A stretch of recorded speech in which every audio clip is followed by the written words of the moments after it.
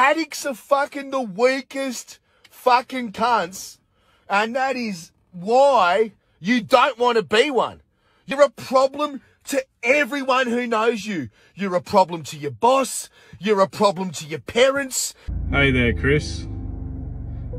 Fuck, mate. I tell you what, I have come up with some serious challenges in my life, but replying to this video of yours without anger, it's proven to be quite bloody difficult, mate. Here's what I think about this whole experience you've just laid out for everyone. I think darkness will never, ever drive away darkness. Negativity will and only ever create more negativity. Hate will always create more hate.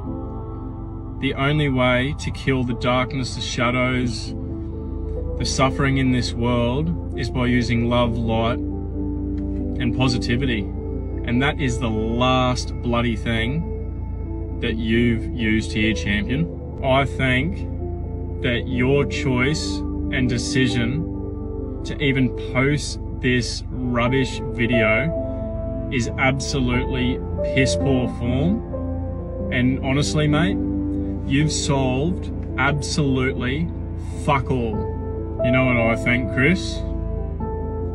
I think that your choice of words could just very well be the tipping point for someone that is going through absolute hell right this very moment. Like the worst type of suffering. And that is the most negative, dark, evil, demonic, weak type of experience and act that is in this world today. I'll tell you what I think. On Chriso, you may want to remove the wax out of your ears, tune in and listen up to this one, Tiger, because you need this more than anyone right now. Brothers and sisters, please just know that the words that we choose to speak have the power to heal or destroy.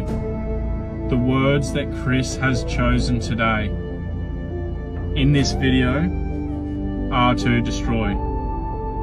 Please do not take one little bit of information, one single word out of this video, this rubbish video, on board.